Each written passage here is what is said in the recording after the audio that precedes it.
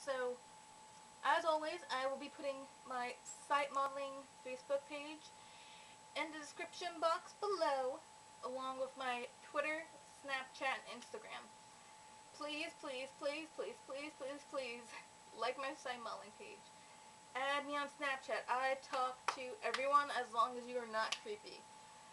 I talk to everyone on Instagram. I usually follow people back on Instagram if they ask me to. Like I said, unless you're creepy, then I'm like...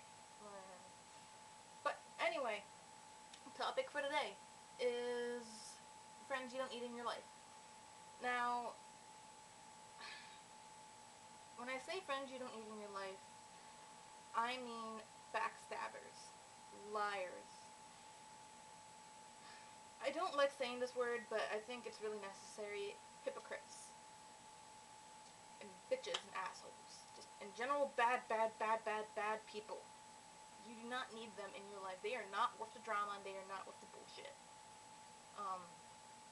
I don't feel bad saying it. I've booted a couple people out of my life because of them being way too much drama than they were worth hanging out for. One of them was a very, very sweet person when I first met them, and they had become very dark and unhappy and a very rude person due to drugs. So I booted that person out of my life. I do not really talk to that person anymore at all. I don't feel bad saying it. I booted my mother out of my life because she just lies way too much.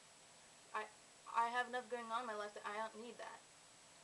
And I'm sure that's how the rest of you are, that you have too much going on in your life right now, and those people are just adding more drama and stress. You don't need that. Given I have a couple of friends that I should boot out of my life, but I haven't, because I honestly missed the relationship. So, this is how I feel. If you have a friend that you kind of question their motives, you kind of question why they're your friend, really think about it. Like, why are they your friend? Why did they choose you to be their friend? Is your friendship with them worth having? But another thing I also have to say in this video is, if you have a friend that you booted out of your life for whatever reason, they apologize and they come back to you and they're like, I'm sorry, I've changed. Accept their apology, because you want to be civil towards them. You don't want to be a bitch. Unless they did something really bad, like got pregnant by your man or slept with your man, then you have like a right to slap a bitch in the face. But, you know, if they didn't do anything too bad and they're apologizing to you, saying they changed, accept their apology. Be civil. Don't start drama or cause drama. But at the same time, just because they're apologizing and saying their change doesn't mean they've changed and doesn't mean they are actually sorry.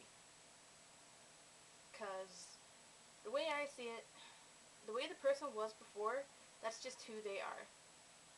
And you cannot change how a person is. No matter how hard that person tries to change, 9 times out of 10, they don't change. It's just how they are. Given they may change for a couple of months and be a different person, but they always resort back to their old ways. It's kind of like a Dalmatian. You can't change a Dalmatian spots. You can't change a person, you can't change a Dalmatian. So, yeah, kind of just a rant video today, because it's something that's always been on my mind, is friends that I have in my life that I don't really need. They are too much stress, they're too much drama, they run their mouth too much. It's just too much. Too much stress and too much drama. But, like I said, really think about the friendship before you end it.